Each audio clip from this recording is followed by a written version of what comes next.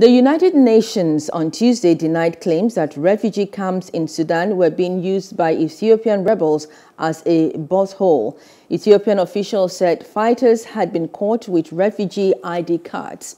Tens of thousands of Ethiopian refugees have streamed across the border into Sudan since war broke out 10 months ago in Ethiopia. Prime Minister Abiy Ahmed sent troops into Tigray to topple the regional ruling party, the Tigray People's Liberation Front. He says the move came in response to TPLF attacks on army camps. Although the 2019 Nobel Peace Prize winner vowed a swift victory, the war has dragged on and it has spread into neighboring Afar and Amhara regions. Hello, hope you enjoyed the news. Please do subscribe to our YouTube channel and don't forget to hit the notification button so you get notified about fresh news updates.